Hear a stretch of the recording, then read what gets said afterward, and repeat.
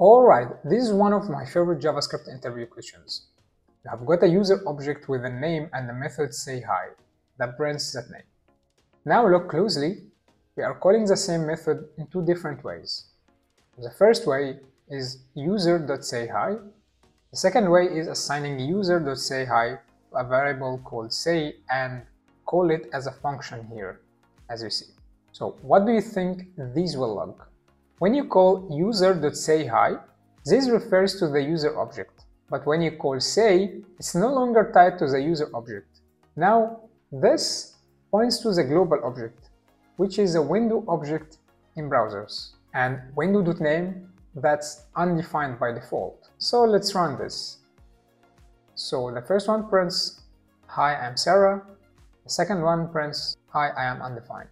So let's fix it. So just bind user.sayHi to the user object.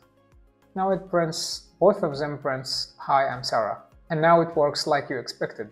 This in JavaScript is all about how the function is called, not where it's written. Super weird, but super important. Seen this before or got tipped up by it? Drop a comment and let's make this make sense together.